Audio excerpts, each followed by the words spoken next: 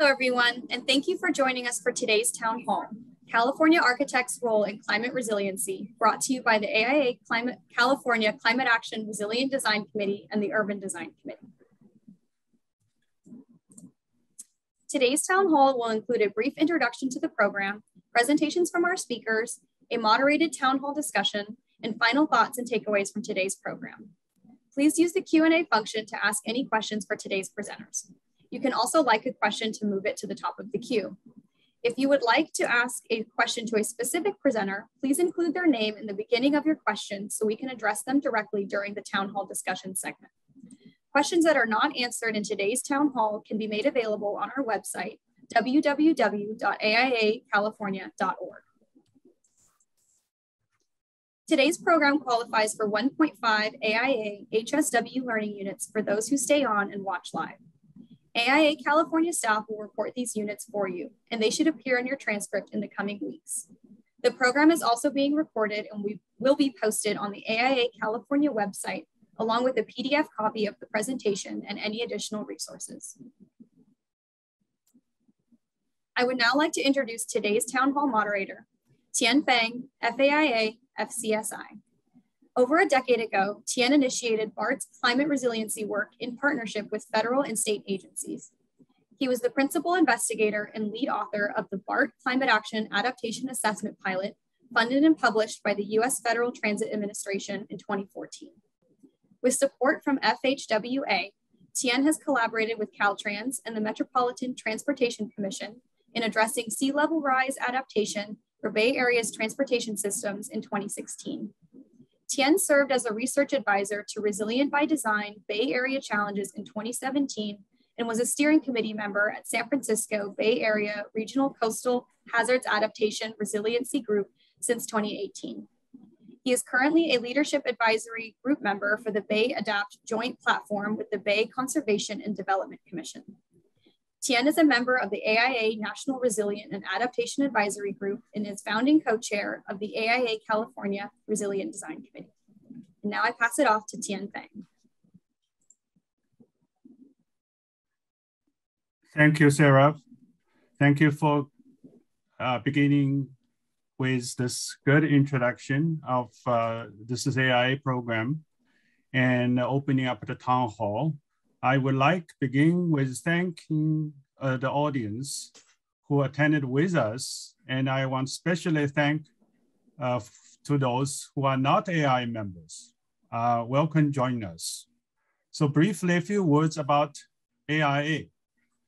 Established in 1857, the American Institute of Architects, AIA, with chapters in the United States and worldwide, has been a leading force in creation of livable and sustainable built environment in America and worldwide. Since 1967, AIA California has been in the forefront of shaping and designing buildings and communities for the health, safety, and welfare of Californians. Next. I'd like to speak a little bit about the Resilient Design Committee and the Urban Design Committee of California AIA. California has been experiencing intensified impact from climate change to our buildings and communities. These impacts have created both challenges and opportunities for California architects in many ways: design processes, stakeholder engagement, code and regulations, standard of care, and even professional liabilities. It is a common goal of the Resilient Design Committee and the Urban Design Committee to become a resource to the California architects and allied professionals in address resilient design in California. That is really the reason behind that we work together and put this forward for the dialogue to happen today, this town hall entitled California Architects' Role in Climate Resiliency. Next one. So a little about about the town halls. We have two parts that designed for you. The part one is we have speakers to showcase their expertise in climate resiliency and their experience in resilient design. That is, you can see the first three speakers here. They will cover broad spectrum of topics relates to the resiliency and resilient design.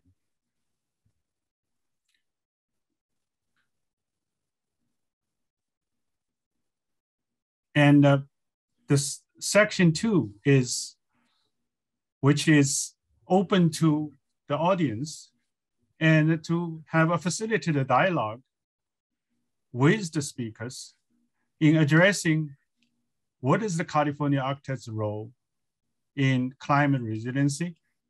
And we do not, speakers and myself have not brought in a definition or an answer to this topic. It is the purpose of this town halls, engage such a discussion, and hopefully as we walk away, we'll have something to grapple with to understand how architects will define or shape our role in this movement. So with that, I like briefly highlights the three speakers' topic. So first of all, we are very pleased to have a lead staff from Governor's Office of Office and Planning.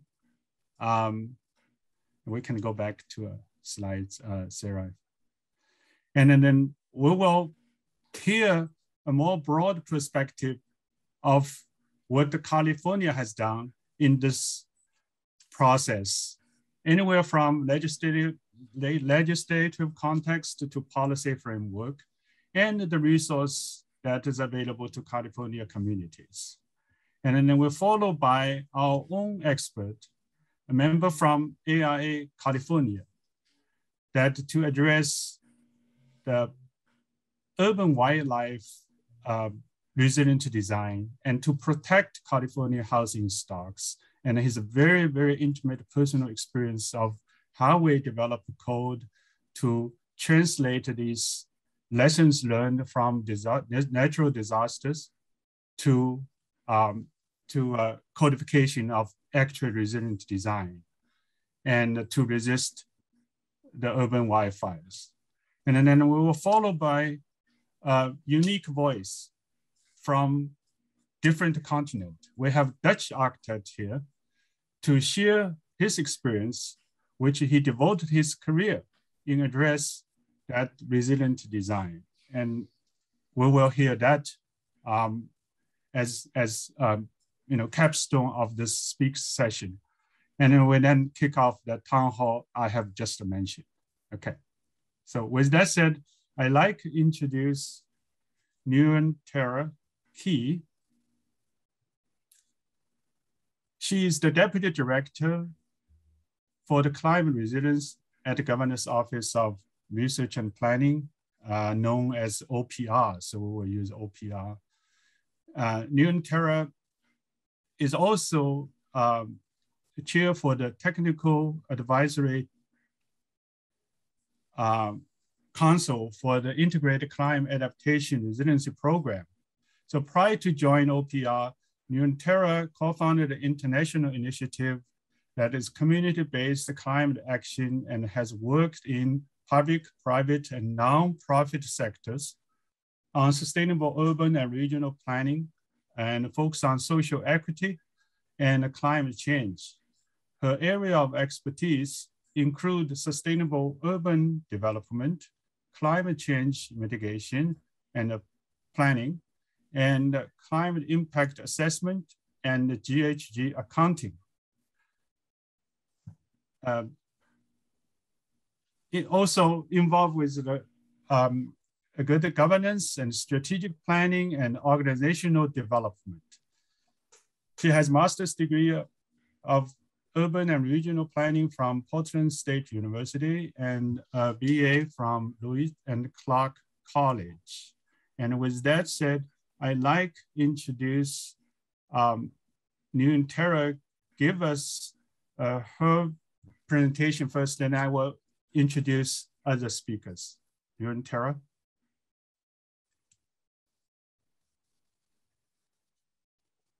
Great. Thank you all so much for the invitation to be here. I'm going to share my screen here. So 1 second while I pull up my slides.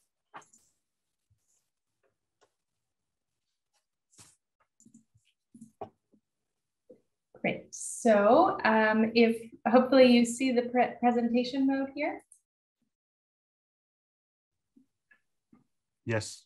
Great. So thank you all so much for the opportunity to be here. As was mentioned, I'm Nguyen Tara Key. I'm Deputy Director for Climate Resilience in the Governor's Office of Planning and Research. And I just want to start with a thank you for the invitation to be a part of this conversation with the American Institute of Architects California chapter to discuss our work in California on building resilience. And I look forward to sharing insight and then joining the conversation after the presentations here. So just to provide some context, I'm going to frame out, as was mentioned, some of the regulatory and legislative context here in California on climate. And as I think everybody is well aware, California has played a very strong leadership role nationally and internationally in climate mitigation policy, programs, funding, really leading the way in charting ambitious emissions reductions, goals, laws, and policies and programs. And, as we've been continuing to lead on emissions reductions and meeting ambitious carbon neutrality and carbon emissions reduction goals, we also recognize that the impacts of a changing climate are already here, and they are already impacting communities on the ground across the state.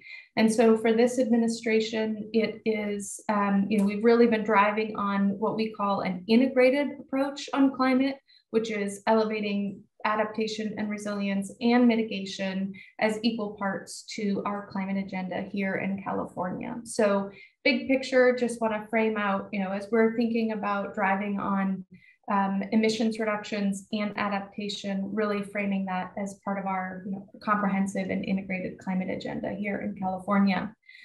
I'm going to point out here, and as you all can see on the right side of the screen, a little bit of context now in our office's role, the Governor's Office of Planning and Research on climate resilience specifically. So through our office, we run the Integrated Climate Adaptation and Resiliency Program, which was established through statute, Senate Bill 246, to serve as really a hub for alignment and coordination on climate resilience policy and implementation efforts. What that means in practice is working across and with our state agency partners, but really looking at how do we support implementation and how do we make sure that the right partners are at the table across scales and across sectors to really be supporting local implementation on the ground. Another important role that our office plays is through another bill, Senate Bill 1320, which requires the California climate change assessments be implemented every 5 years. And so really pointing to the importance that science-based policy and research plays in California in the context of our climate work as well.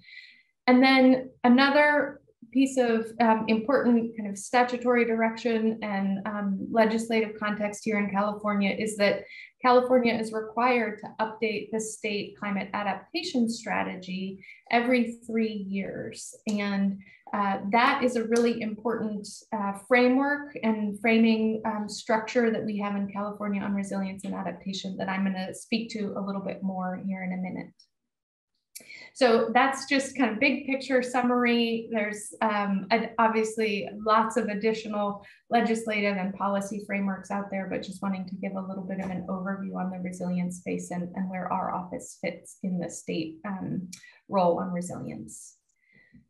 So moving here to kind of a vision for Resilient California, I thought it would be helpful to frame out kind of big picture how we approach resilience in California from a state perspective, and really recognizing that we take a holistic view on resilience, and that we're really driving towards an approach that recognizes building resilience requires, resilience in communities and building social resilience. It also means supporting natural systems and thinking about adaptation and resilience measures in our natural systems and maintaining functioning ecosystems. And it also means building resilience of our built infrastructure within the context of the built infrastructure, making sure that our systems can withstand and thrive in the change in context of a changing climate. So just wanted to frame out here too, before I kind of dive in the next couple slides here, around how we are really trying to drive on a holistic and integrated kind of whole of community approach on resilience from the state perspective. So for the rest of my presentation here, I'm going to hit on 4 themes related to the state's resilience approach on resilience and our work here, really organized around the first, which is that climate impacts, as I mentioned before, are already happening, and they serve as a threat multiplier, and adaptation actions need to be grounded in actionable climate science.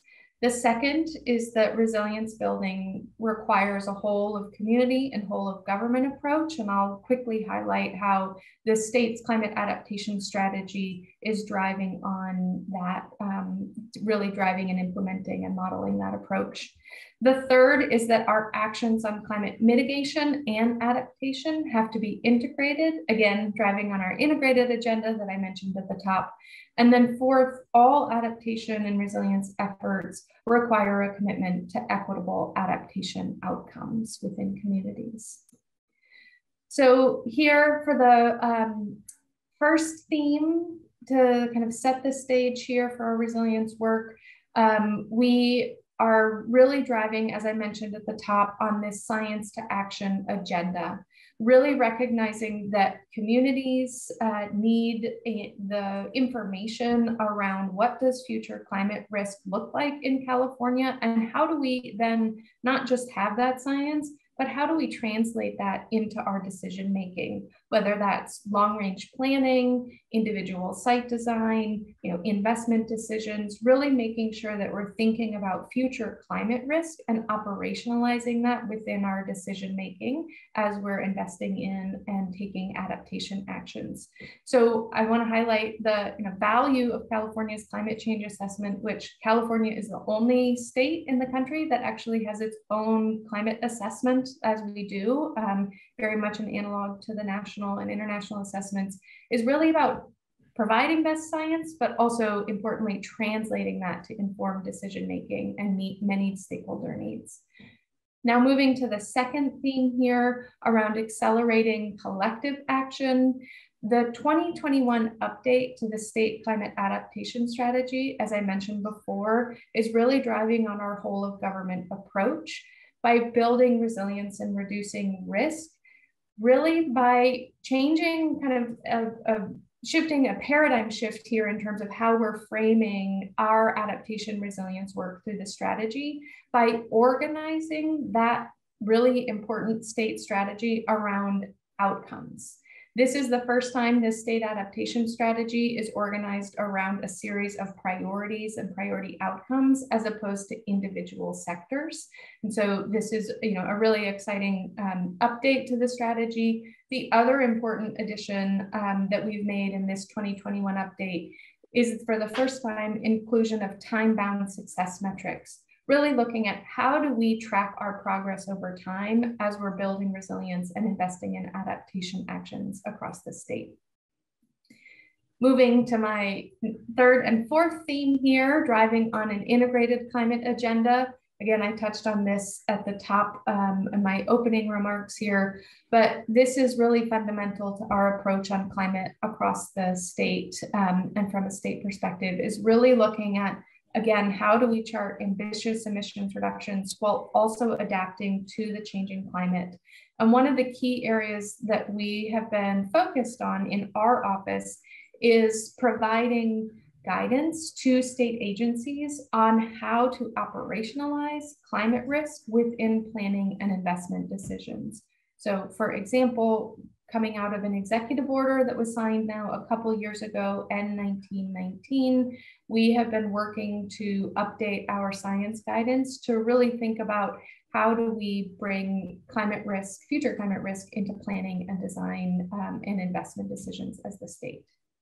And then fourth here, the fourth theme, and very importantly, I will just wrap with highlighting our commitment to equitable adaptation outcomes, recognizing that climate, as I mentioned before, is a force multiplier, but also exacerbates existing inequities within communities and within our systems.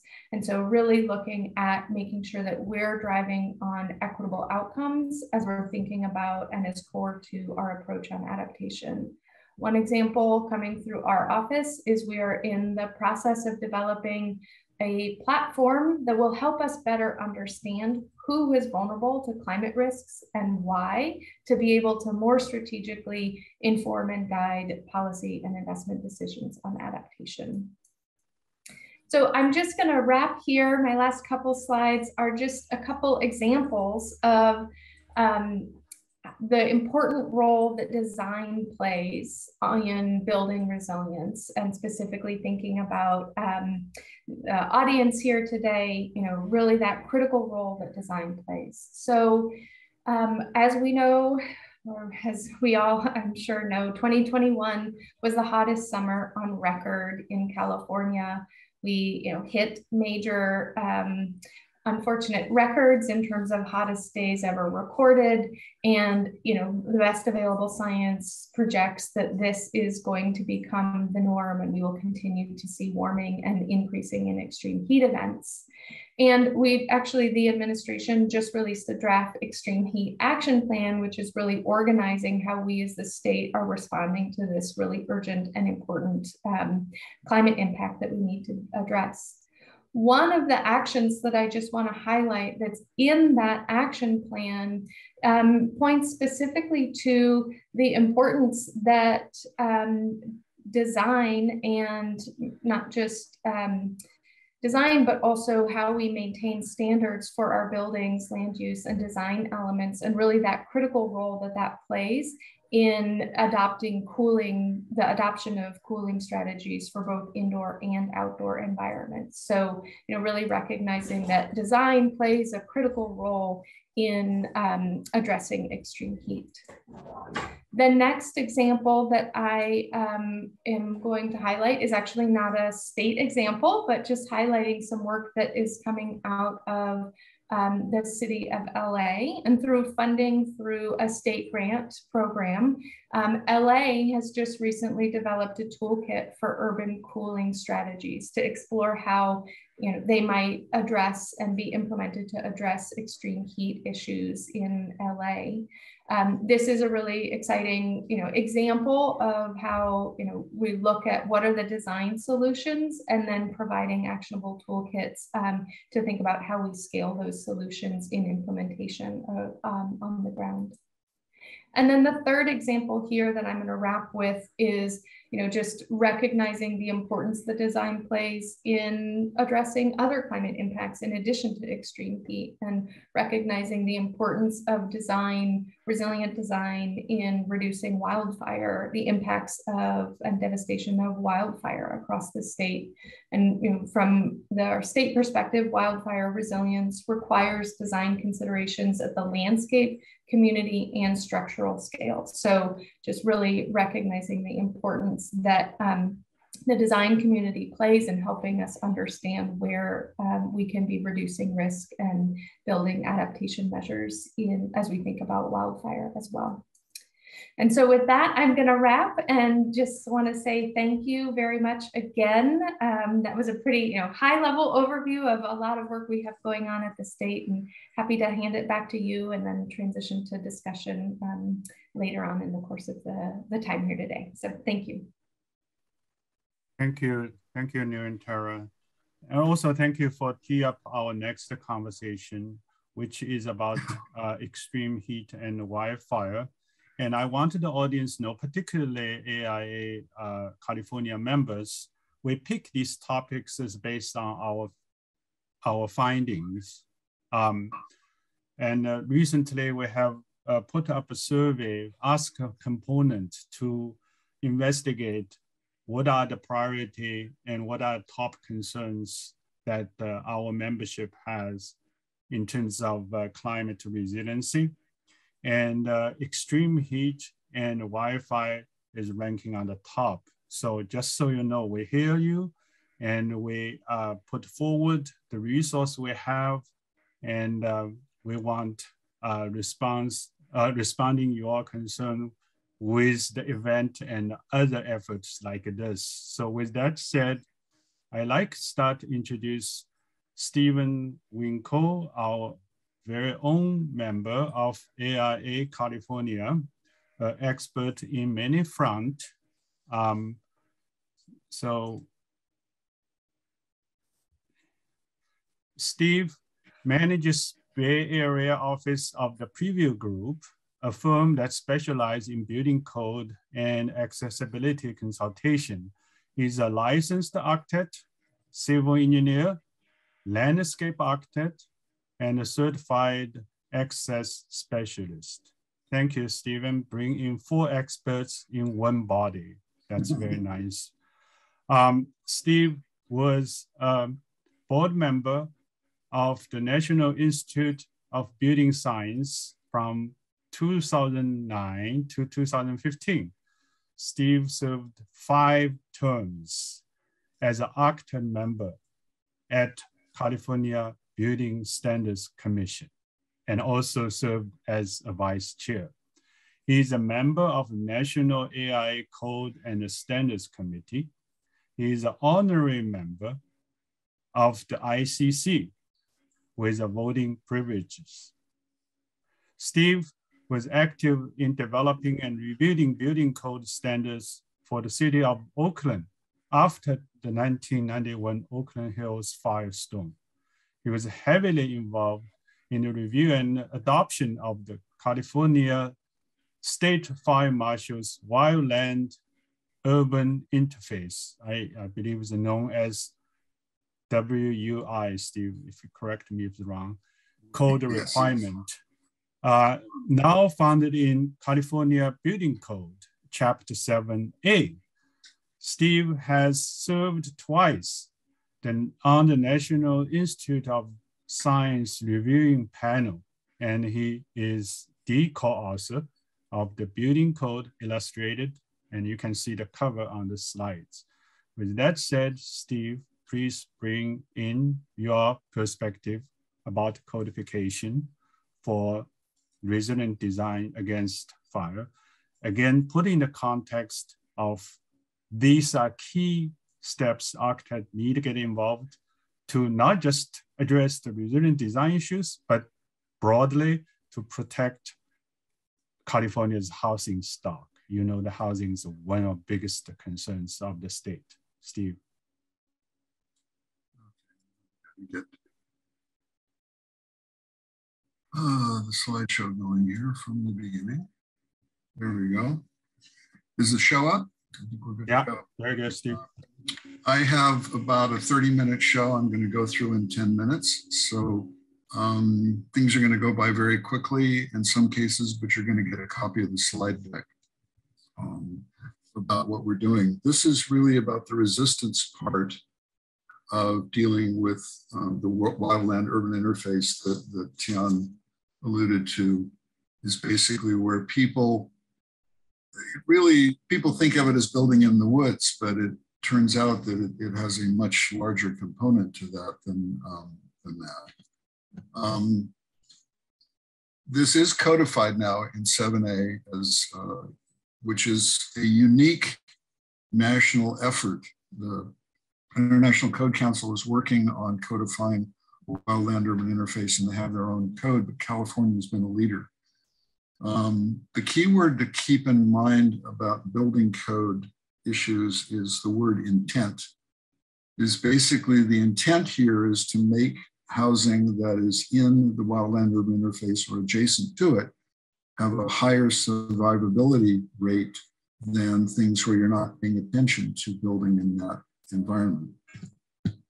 The other thing about codes to keep in mind is that somebody thinks about a code problem, translates that physical problem into words. An architect then reads the words, translate that into a drawing, turns the drawing back into the building department, who then translates the drawings back into words and tells you whether your code compliant or not. It's like the game of rumor where you do a circle and you get around and the story is different when you get to the beginning. No wonder people have code problems because there's so many translation elements. The problem is, as you can see on the right-hand photograph, is that this is the wildland-urban interface, but the problem is that it's full of houses. It's not just a single house in the woods. It's a large number of houses that are encroaching on landscape, which is increasingly dry. And given the history of fire suppression efforts in the United States, increasingly heavily vegetated, because in the past, fires were allowed to burn or actually promulgated or promoted by some of the Native American folks to control the vegetation, which is not what we've been doing, so that we increase the hazard by moving into the wildland-urban interface and knocking down fires which otherwise would have been allowed to burn. The issue for an architect is that what we have is usually a wind-driven condition where the forest or the understory becomes part of the both a target and a source. And then embers are the element you're trying to resist, along with the heat front that comes through from the passage of a flame front. Embers can then ignite things like fences, which then in turn can generate more embers and then ignite the building that's downstream of the forest or the underbrush that started the fire. So the targets become sources is the real issue. And you're dealing with embers and heat and radiant energy.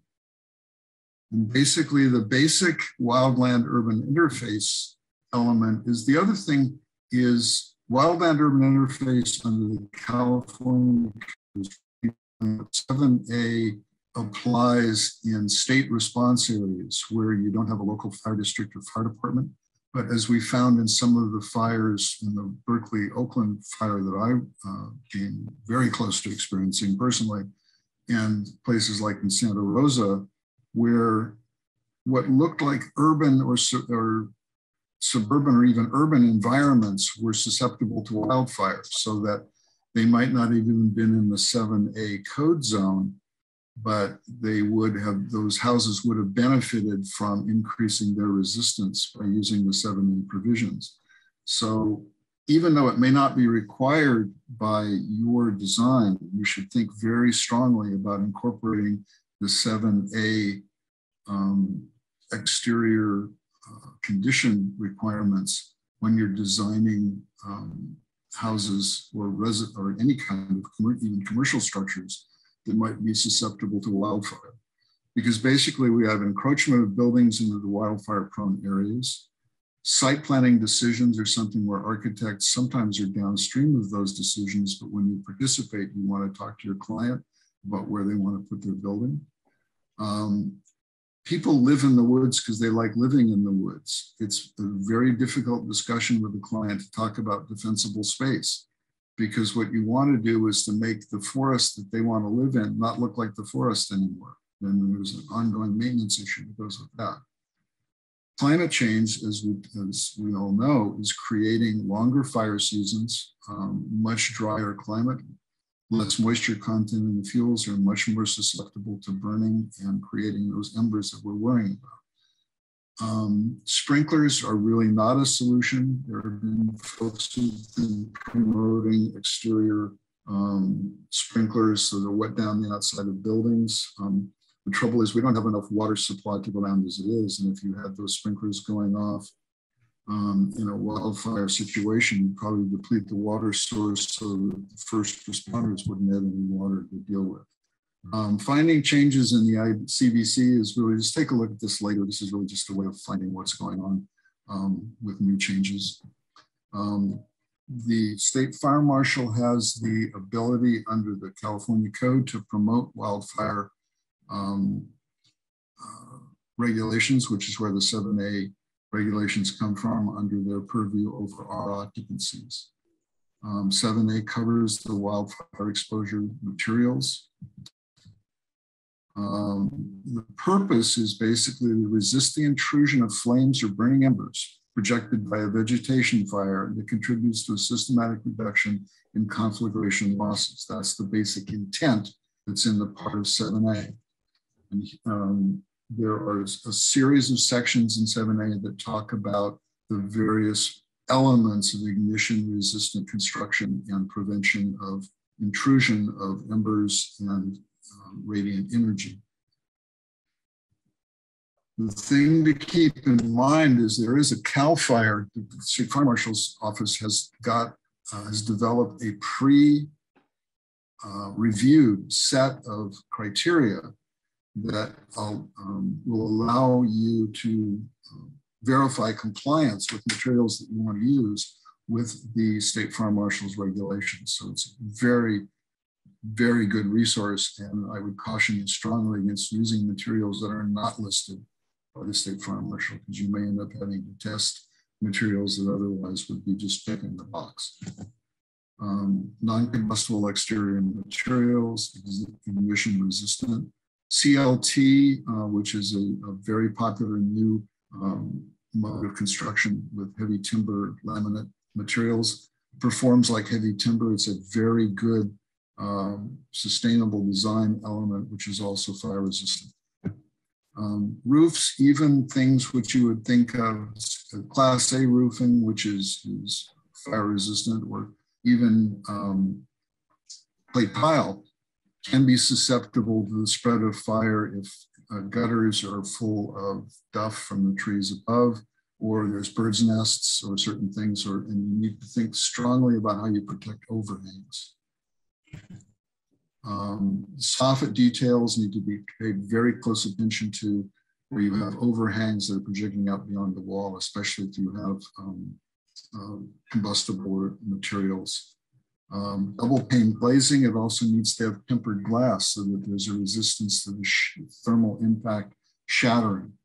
You need screens on windows, screens on skylights, and there's a contest in the code between fire and ventilation, that there's a brilliant solution that people have come up with. They're intumescent coated vents, which allow ventilation, but then close up when you have a fire. Projected elements need to be ventilated because of things like happen in the brick development collapse. They also need to be sprinkled underneath. So it's fire versus rot. The other thing is you need to make sure if you're on a hillside, you're protecting from things coming up under the slope, can come underneath the building. One of the latest provisions that came in the code just recently was the addition of weather stripping and prevention of embers intruding under things like garage doors, because any place that could be a thermal gap in the envelope could also be a physical gap that would allow embers to get into the building. And if embers get under the building, or light the eaves on fire, or set the subfloor on fire, or collect in the corner of an inside corner of a combustible deck, that's going to start a fire. And when you start the fire, particularly if it occurs under the floor or in the attic, you're probably going to lose the structure.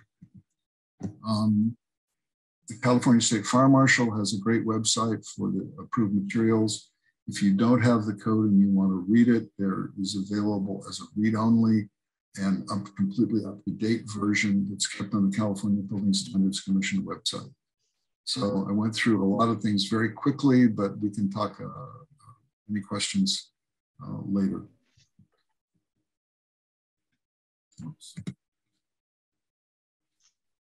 stop sharing. Thank you, Steve. This is the element we intend to go down to that level of the detail. We call it really a brick and mortar type of approach. When architects carry a design for implementation, at some point, these issues you cannot avoid. Otherwise, there will be no design, no built environment. But this is one kind of end of a perspective. And now we want to bring into a different end of perspective is instead of resist, how can we work with the changing climate? And that will be discussed by Matthias, that if we can launch Matthias bio here would be nice. Yeah. So he put his entire career in address, as architect, in address resilient design, especially on sea level rise and flooding. And like Steve and other panelists I worked with, and I know how passionate he is, and he really brings in a perspective that we need here, clearly, and how the industry has been, how architects in other parts of the world has been living with a condition as part of their design exercise to address the conditions that he's going to highlight. So he is, as I mentioned, a Dutch architect and urbanist and a founder of Architecture and Urbanism. And it's an award-winning firm that now practices in New York as well. He is the Rockefeller Urban Resilience Fellow for the University of Pennsylvania, Stuart Weitzman School of Design. And he worked in the forefront as a driving force to connect academians to designs and to also produce that most critical document, I call them, it's a curriculum for training chief resilience officers around the globe. And the initiatives are funded by Rockefeller Foundation 100 Resilient Cities. So Matthias' office co-leads the big team to win that Rebuilt by Design competition for the flood protection of Manhattan, and is currently actually part of multidisciplinary teams executing the first phase of the project. They call it East. Sorry, I just sometimes have to keep pause because the questions and the chats block my screen. So you just so you know, and it also working on the East Side Coastal Resiliency Project for the Lower Manhattan, and as well as planning for the Lower Manhattan's Coastal Protection Project. So he's really bring the perspective of research and apply them in real architecture project. So he's also actually the building with nature. So with that said, I like Matthias to showcase his work, and then after that, we perhaps can engage town hall session. Thank you, Tian, for your nice words. And I'll quickly share my screen because I brought a lot of slides. And here we go. So I'm not talking so much about the work that we do in New York. I'll talk a bit about some of the insights that we are getting both from climate as well as from our projects globally. And there's a couple of things that I learned about climate recently, and this is an image of the heat wave in British Columbia, followed by an incredible storm, is that on the one hand, you might model things, but the extremes of the climate crisis are really often outside of the bounds of what can be modeled. And we need to take that into account. A second thing that I'm thinking a lot about is that everything that we design now will be part of a drastically different climate reality.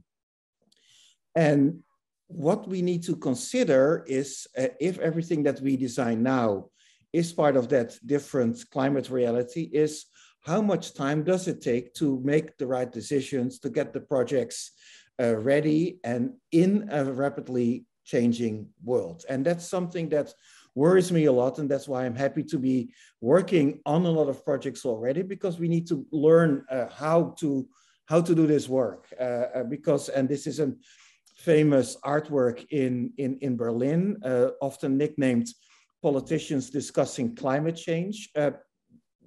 Changing things is difficult, takes time, and often takes too much time.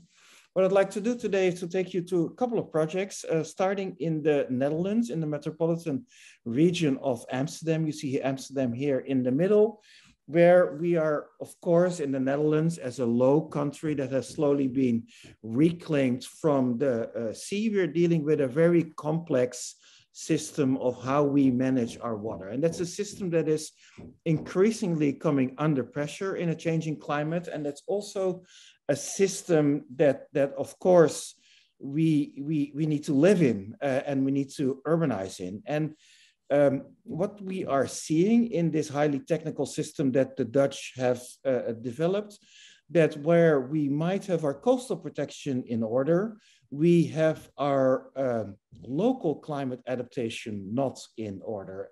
Part of the work that we did in the Netherlands is to understand this system and realizing that where in the Netherlands we have different polders, these components of these systems, these either hydrological units need to start functioning more independently from each other and should be able to manage their own water.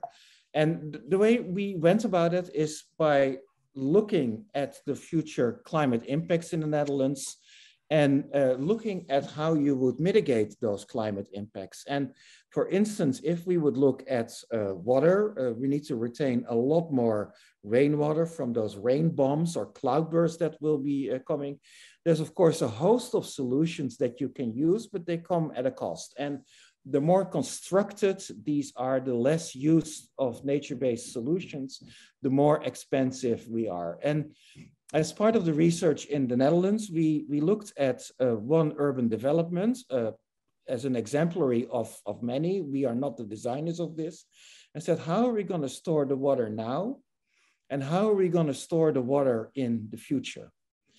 And we realized that adaptation to the amounts of waters that might need to be stored within that system by the end of the century was going to be costly, was going to cost increasingly more as we would have to build more constructed systems because our land to use nature-based solutions would run out and would often not even be sufficient for managing the water that we needed to be managed. And so we said, what we are building up now is an incredible societal cost of not planning for these radically different climates.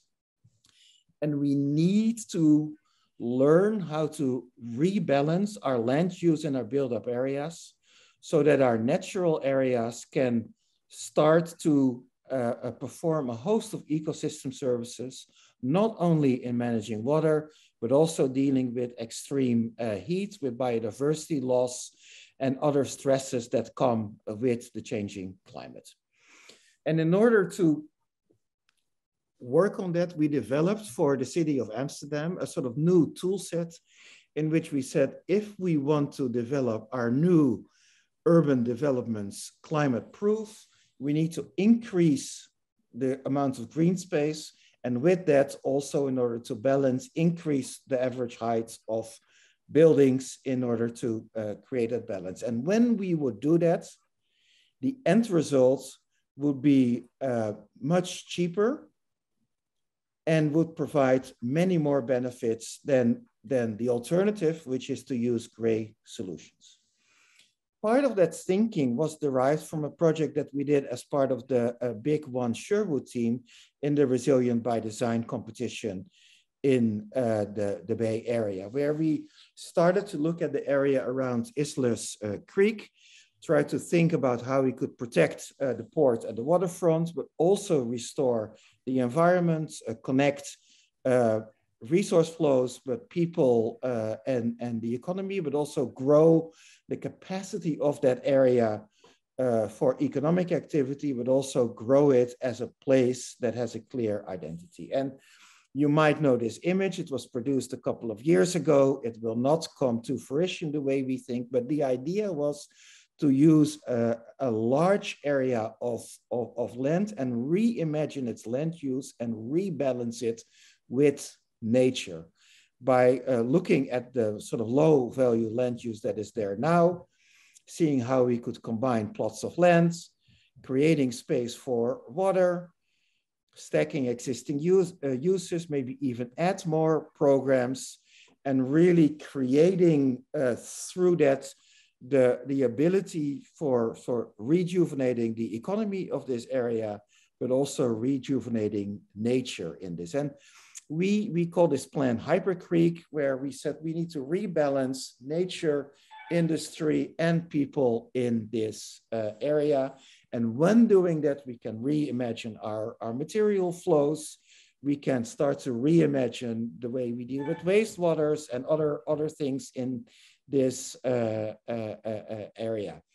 And that's sort of set out, that sort of thinking about how can we use nature a bit more in our urban environments, also understanding the extreme cost of gray infrastructure adaptation like we do on the coast of New York, made us explore much more building with nature as a tool set in order to adapt to climate. We of course have the sand motor in the Netherlands, where we dump a lot of sand on one particular place and let it sort of disperse by the flows in the sea, creating a host of ecological and recreational benefits.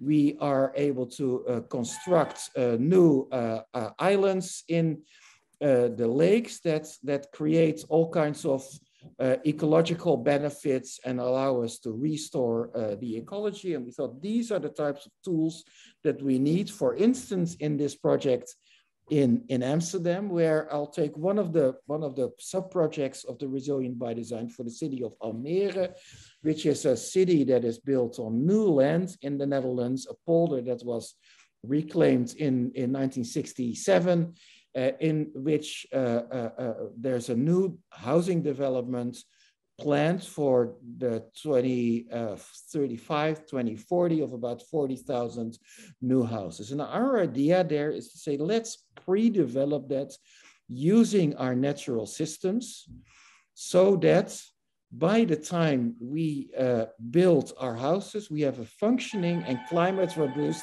ecosystem in place. I think my son is ringing the doorbell, but he should have not forgotten his keys.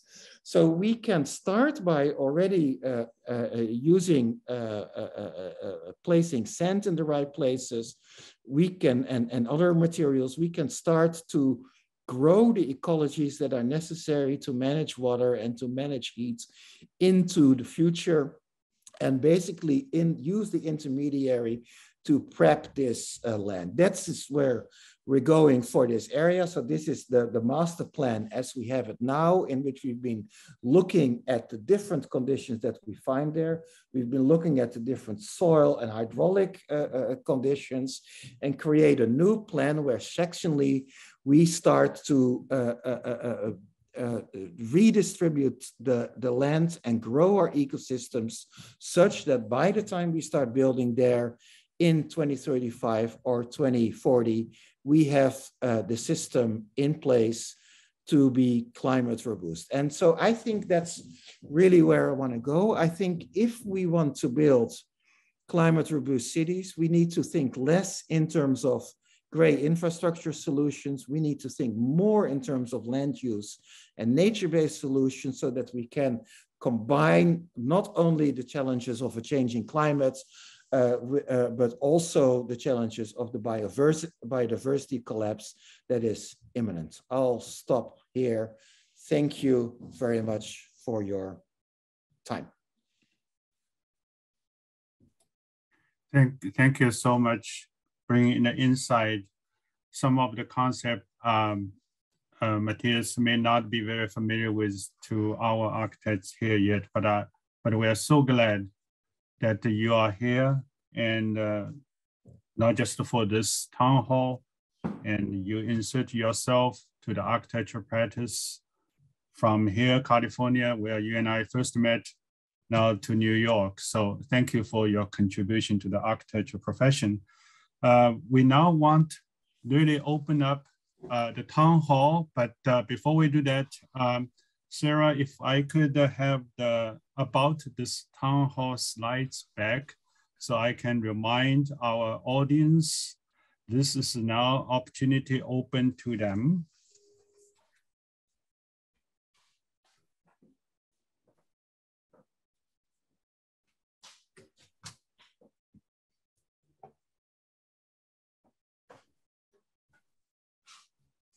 Thank you, Sarah.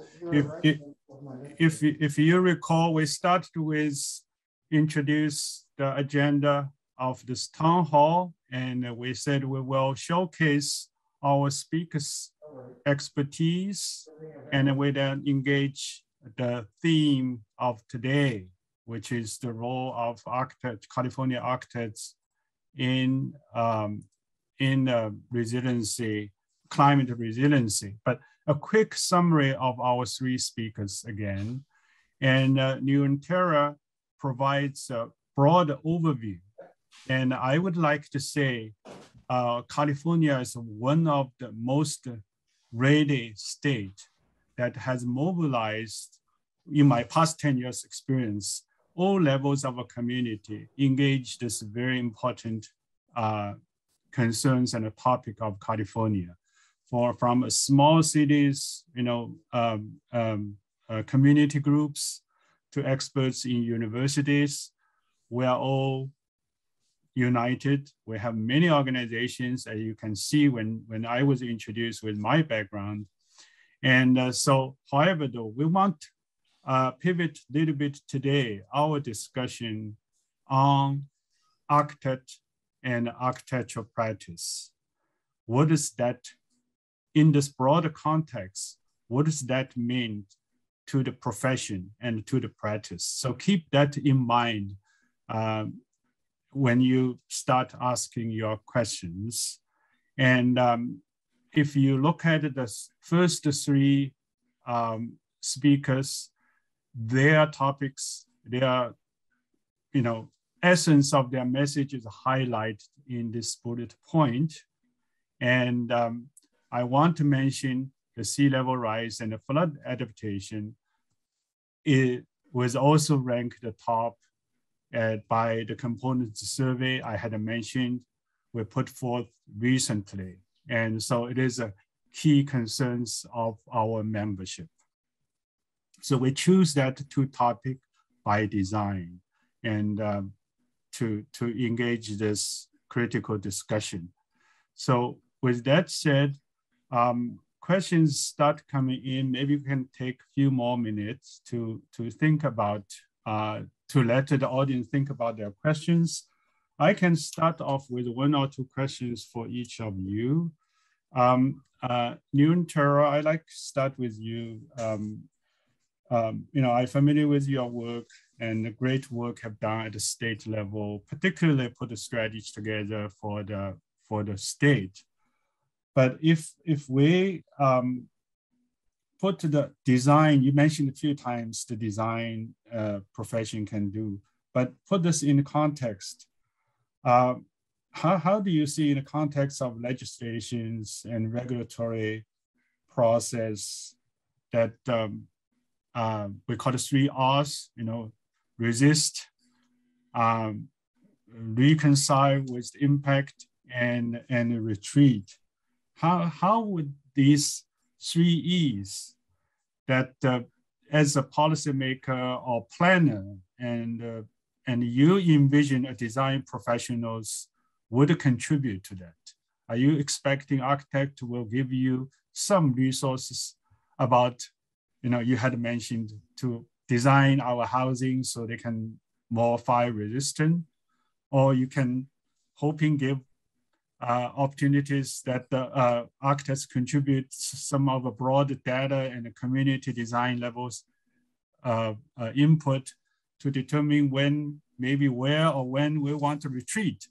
So anyway, any perspective for your work, how do you, what's the insight you have in terms of, retreat, reconcile, and resist, and at this, should we just everyone like Steve go, design and develop a code, or will we just go like Matthias, that to design very long-term interesting project?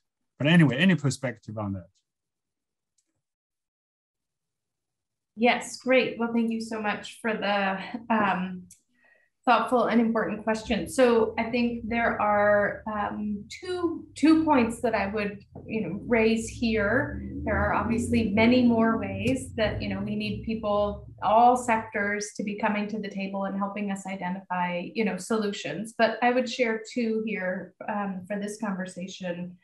One is, I think as we're really recognizing the urgency of action in terms of adapting to the impacts that all the speakers here have talked about that are affecting California and beyond, we really need to understand how do different design actions provide measurable outcomes and solutions on the ground, and being able to better understand in real time how those different design features, different design elements are actually providing measurable outcomes is really helpful for us, especially at the state level, as we're thinking about how do we scale solutions kind of with the urgency of need that we have. And so I think the architects, designers, really being able to share your expertise and insight on that level in real time is really important for us as we're trying to think about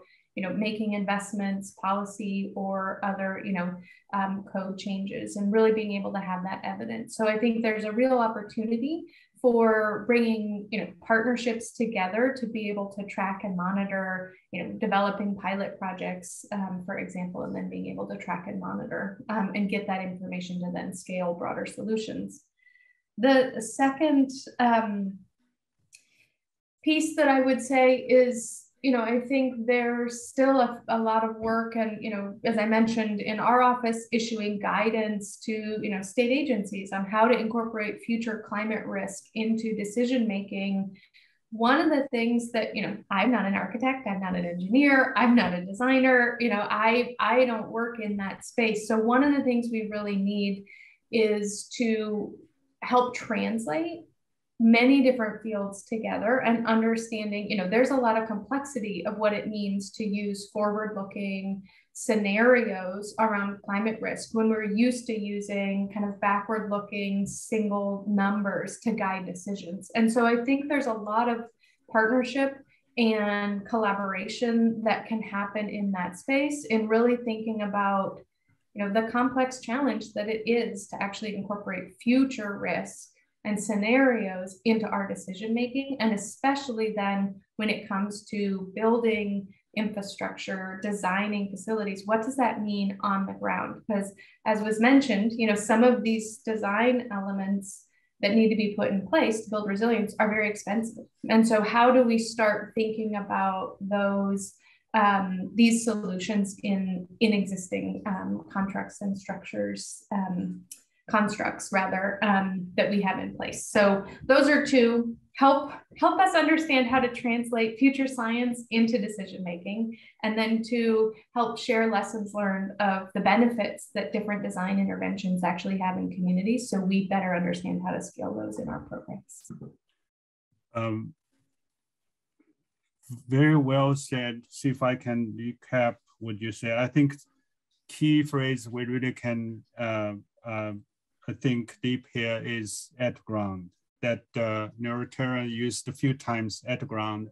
Yes, we have in the past decade, you probably agree with me, we have really rallied the community throughout the California and make the awareness of resiliency its importance to the communities, and many sectors being activated.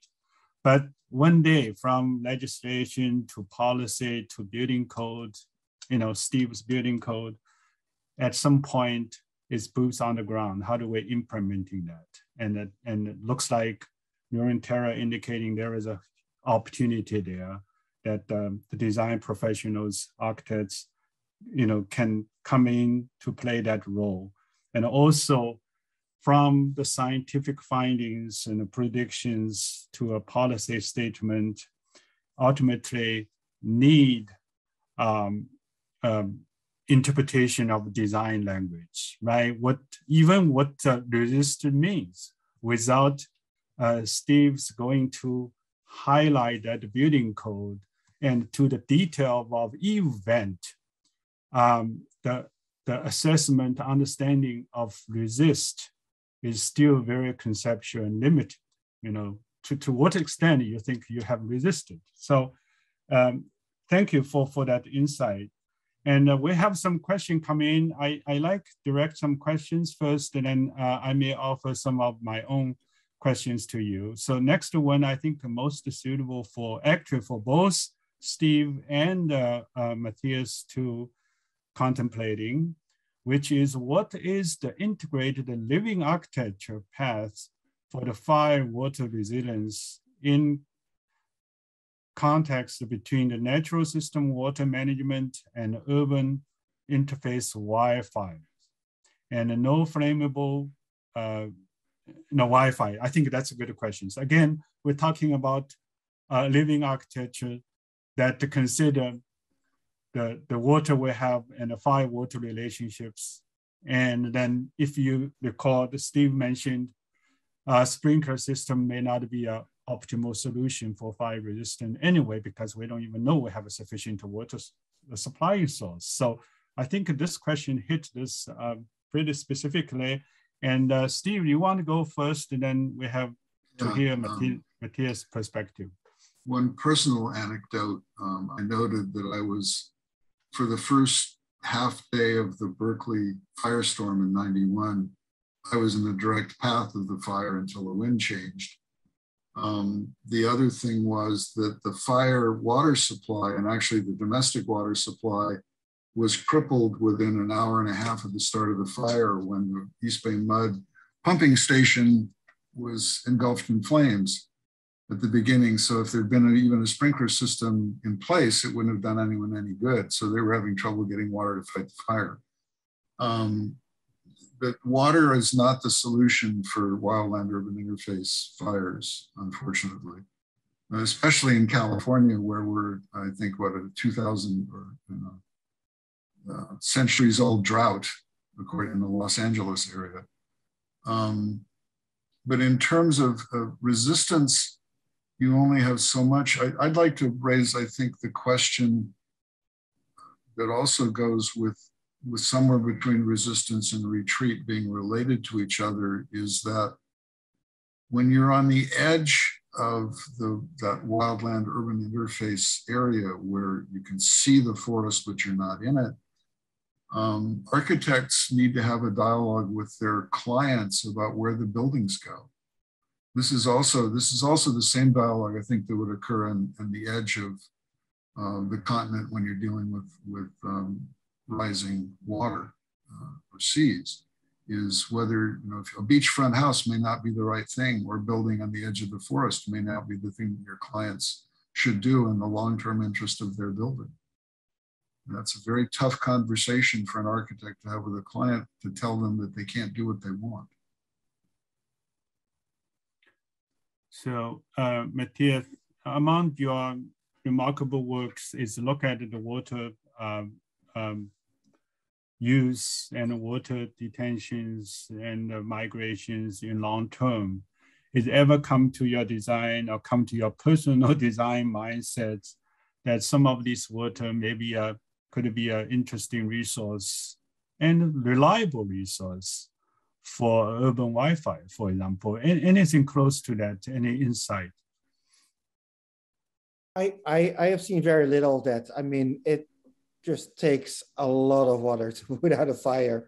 And I think those amounts of water are not there.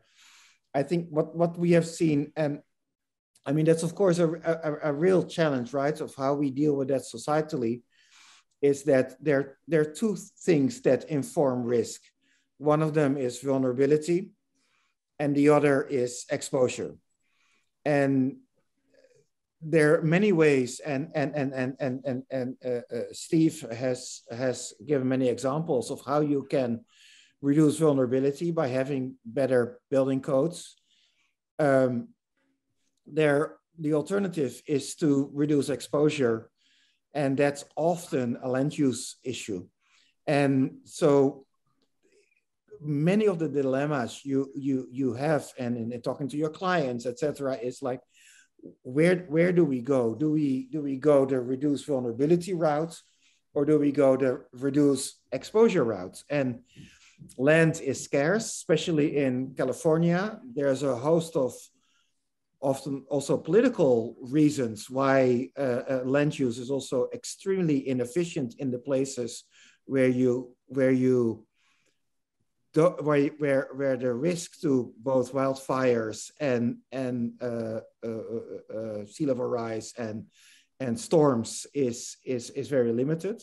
But in the long term, that's where the solutions are going to have to come from, more from reducing exposure than from reducing the vulnerability, even though it is a real long way to go with all the existing stock to reduce the vulnerability.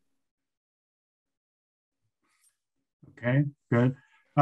New and Tara, you're always welcome to share if you want to jump in on this particular issue. Otherwise, I can move to the next question.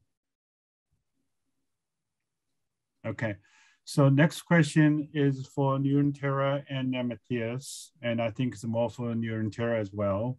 So infrastructure resilience is critical. This is an AIA event with many architects' attendance. And we very much appreciated knowing what we can do for buildings. And we believe buildings are very critical. So Steve has addressed that, but I think this attendees are interested in a broader perspective. You know, is there any weight and any focus or we approach to all, any insight you want? Either you can start first. Maybe I put the New and Tara first. Yeah, infrastructure versus building. Infrastructure versus building. Infrastructure versus what was that? Sorry. Yeah. Building. We have seems to focus on the building infrastructure quite a bit. The questions behind the intent is how do we address buildings? Most of our architects are working at building levels. They design buildings anywhere from remodel people's house to you put a new portable building in a elementary school campus, things like that. So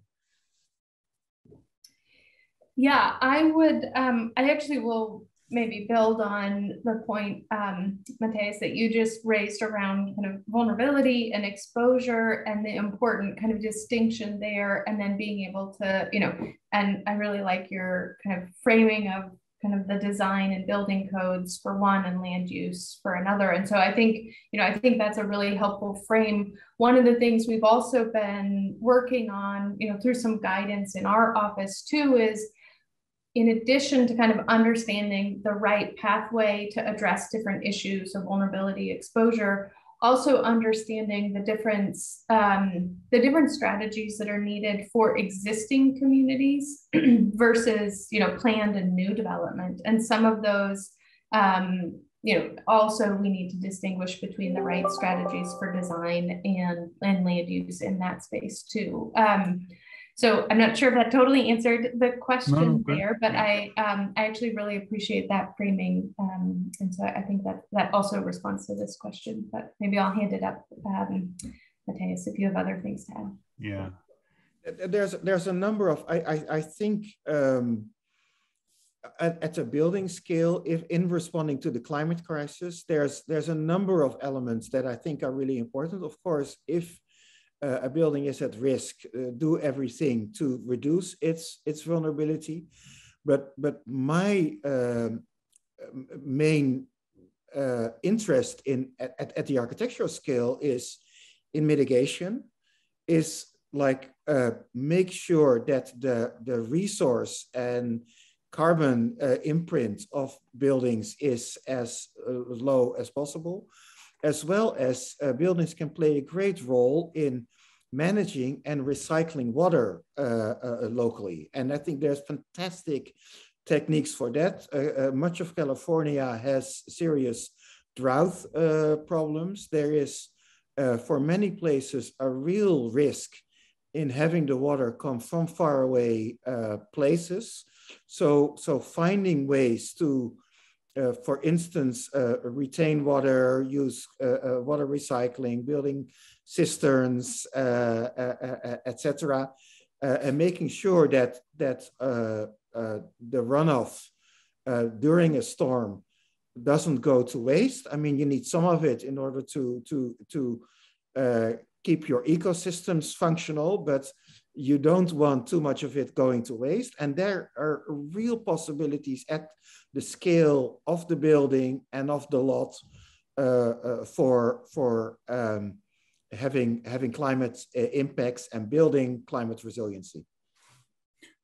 So thank you, Matthias. My understanding of the question is that the audience may concern we may not strive a balance to address building-based, building scope level of resiliency versus infrastructure. That is not my feeling, by the way. I think we are in the forefront. We want to address all. It's if you, New Terra probably agree, California approach to resiliency is really all scope and all depths, anywhere from social equity to design solutions.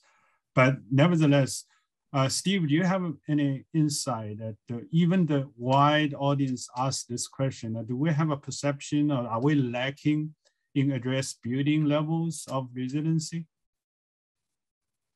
I don't know if we're lacking, but I think I've gotten a window into this in the work that I've been doing in California with some seismic design considerations for resilience.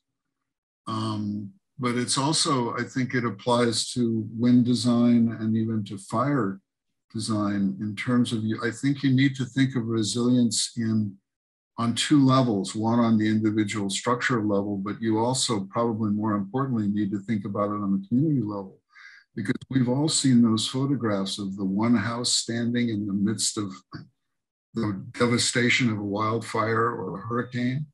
And being the last or the only house standing doesn't really do you a lot of good if the rest of the infrastructure has been destroyed. I think you need to look at this globally. You know, it's a conundrum between scales. You have to approach it at both scales. So I wanted, we're all aware of, we always commonly called, the resiliency transcends the scale, literally, go vertical, the horizontal, there's no end. The more you engage, New Terra, you and I in the field 10 years, maybe a few more decades, we still feel we are swimming in the bigger ocean. Actually, today's effort is different. We want to have some convergence. We want to come back, become smaller, narrower, more vertical. So I just want to have that suggestion.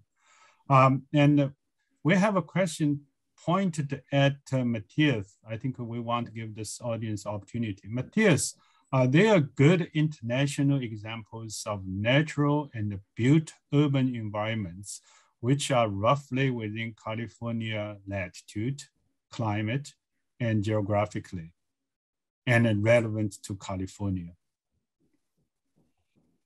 Oh, that's a tough one. Let me I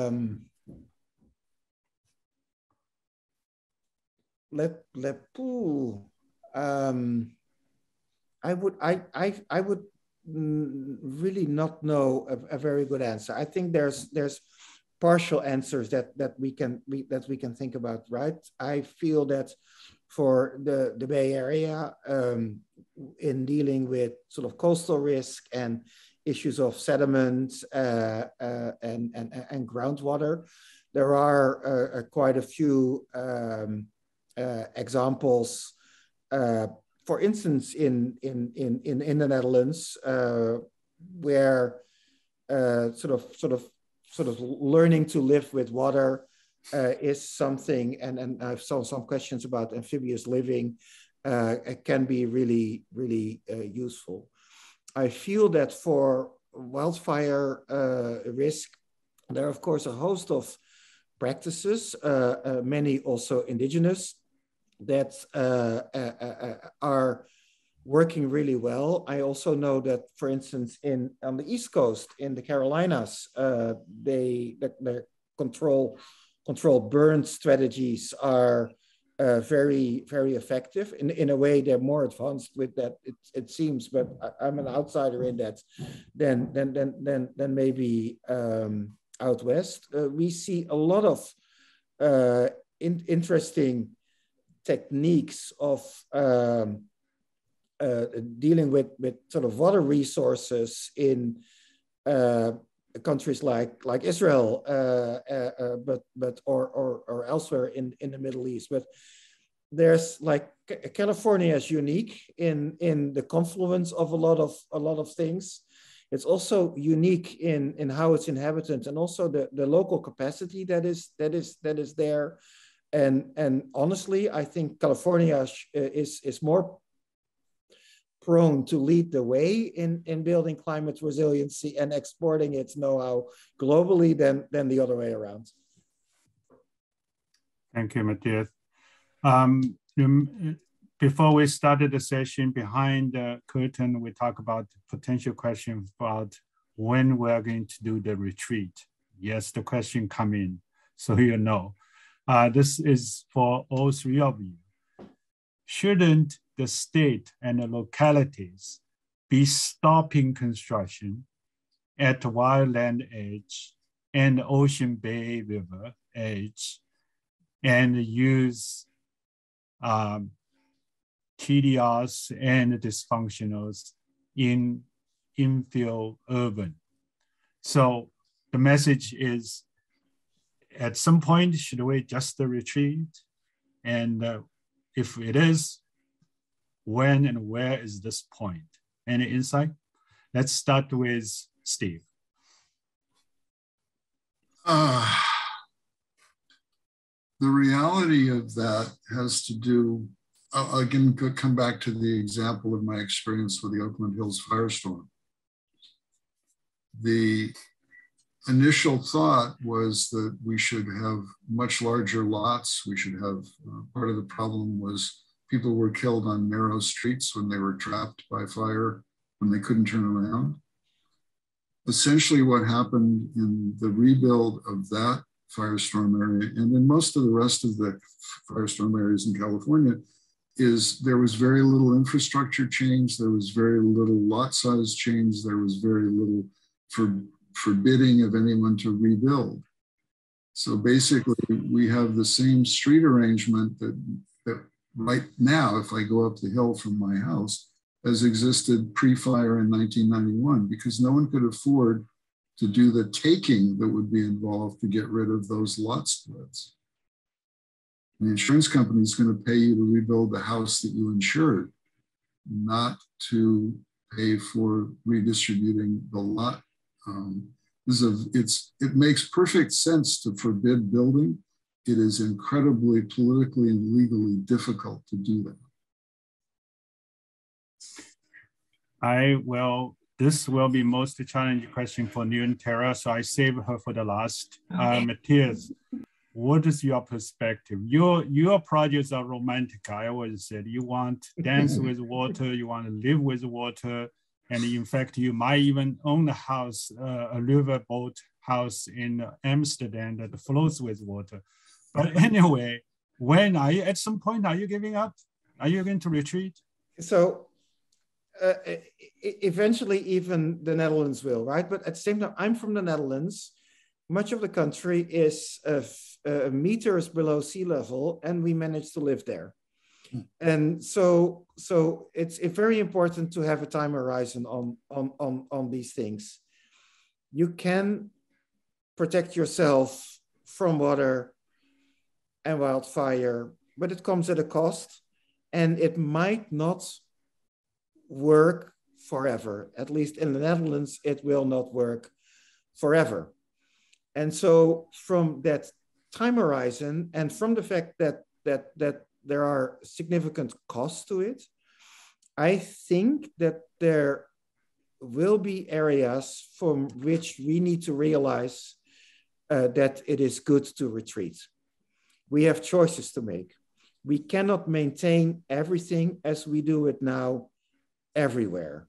So there are going to be places where we're going to retreat from, and we need to start that soon because we need to build a practice around it. We cannot suddenly say, oh, now we have to retreat. Let's make sure that we have that done 3 years down the road. These are long processes. You have investment cycles to think about and stuff like that.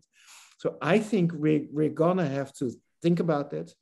I also think that for urban systems to function and for communities to function, that let's say a wholesale retreat is probably not what you would want to do or what is really possible. So you have to think about what are the local conditions and what are places where you maintain and hold the fort for a bit longer. What are places that you can sort of let go now? What are places that you will have to start thinking about moving away from or building in a very different way? It's very nuanced. It comes locally. It is really bringing like these different scales and these different time scales together. It will require a lot of very difficult conversations within communities. But I, at the same time, believe that the impacts of the climate crisis are going to be such that we are not going to be able to continue living as we are living now. Okay. Tara, so the question is actually a point that you shouldn't the state, which is you, and the locality, somewhat me, we are regional agency to stop. Looks like we have that power. Do we have that power? What's your view?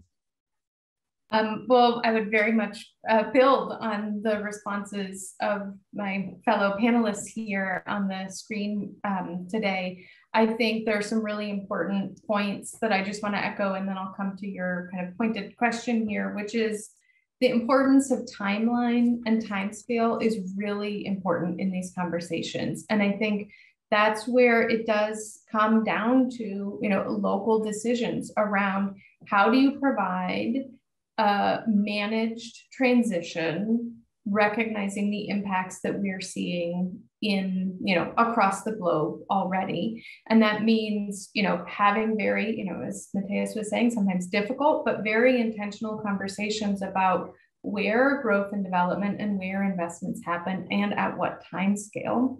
Because I think sometimes the conversation around retreat has been either understood or presented as a kind of a black and white, you build today, you don't build tomorrow. And I think we need to transition to a much more nuanced conversation around what is the amount of risk tolerance and risk management we're willing to, that we can afford, that we're willing to take.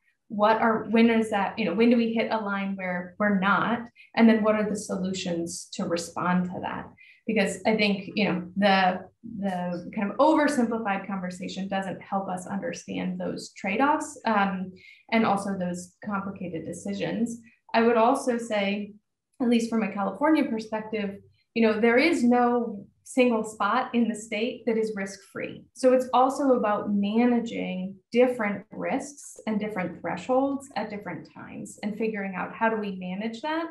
Where do we need to have risk avoidance and versus risk management strategies? So I think, there's obviously an important role that the state plays in terms of kind of setting the table, providing a framework for how we can think about these things. That's where, again, our guidance around how do you even start incorporating future climate risk into decision-making comes into play.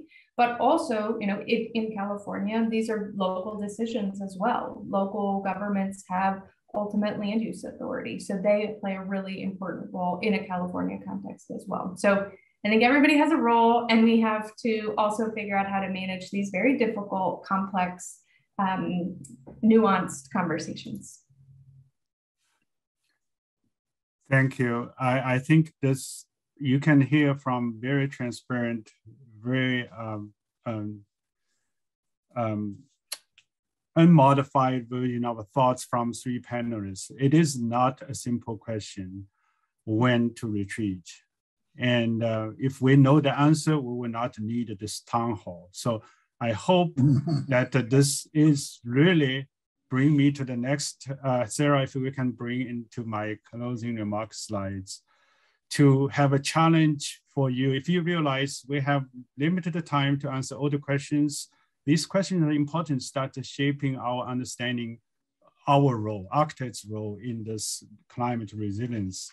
And however, though, some of the remarks I think we want to hear and remember is, for example, Matthias had mentioned, California could be really have this opportunity to leading the process. And we have been doing this on many other fronts, on earthquake, on energy conservation. So this is our challenge now. And so since we are out of time, I may not want, or maybe show one slide, Sarah, as just as capstone for, otherwise I will be remiss to not showing some of the work that from Netherlands. So anyway, I want you consider today's conversation as just a start of a conversation, and start to explore what is really architect's role and how do we come in to define it. And no one defines us, and we define for ourselves. This is the example that Matthias might be familiar. This is happening in Notre Dame. How do you call it? Notre Dame, the city. Mm-hmm. And it's a major freeway exchange. Then they convert below the freeway into flood retention ponds. But the story is not stops here. They actually make this a public park. During non-flood time, you can use the space. You can see these housing stocks are actually enjoy the space. And we have even sculpture. If you look at the right-hand side, that's where architects and design comes to play. The sculpture is an abstract one, looks like parents hold two children. If you look carefully, the retention height is about 5 or 6 feet. You look at the line beyond, so that's where the water line is fully in capacity. And you see that parents lift the two children above the water, and with the spotlight shining down, a wonderful piece of artwork. And that is really how we should envision architects can help California design, implementing resilient strategies with humanized solutions. We want acting as a winner, not a slave to climate change. And I think this project exhibits that spirit. So with that said, I want to thank all of you, particularly thank to the speakers and attendees who are not AIA members. And I hope the conversation continues after this town hall. Thank you again. Thank you, Tian. Excellent. Thank you. Thank you again.